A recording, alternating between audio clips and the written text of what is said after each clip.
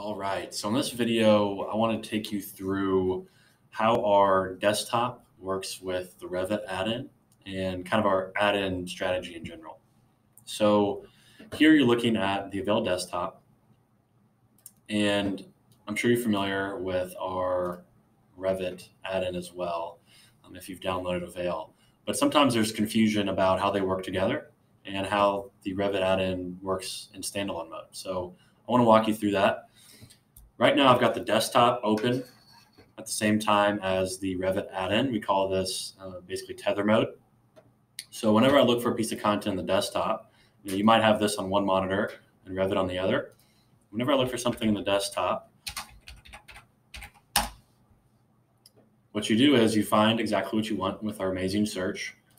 You just click on it once, and what it's going to do is it's going to load it over here in the Revit add-in. And what we're going to do is we're going to tab out the type catalog, the nested families, and the parameters, and you can drag that out into your design. And so that's what Tether Mode looks like between the two. Now you can shut down the desktop, and this is going to go into what we call Standalone Mode.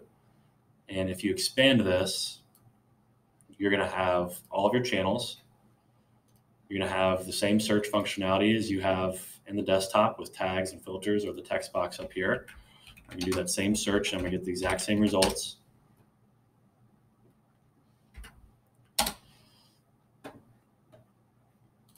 And very similar, whenever you know what you want, you just click on it once and it's going to load it here.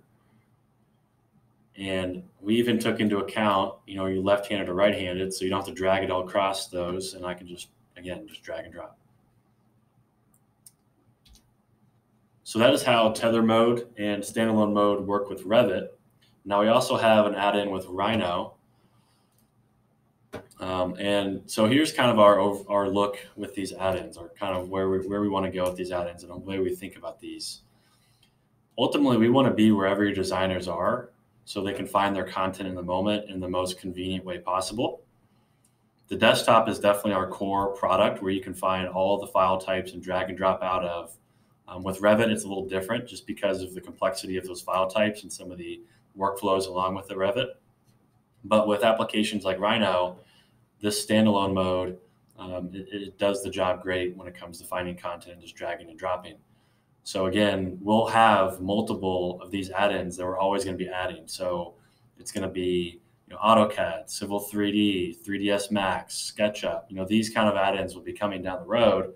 Again, the play is we want to be where your designers are and make it as convenient as possible for them to find what they want and drag and drop into their projects, no matter what application they're using.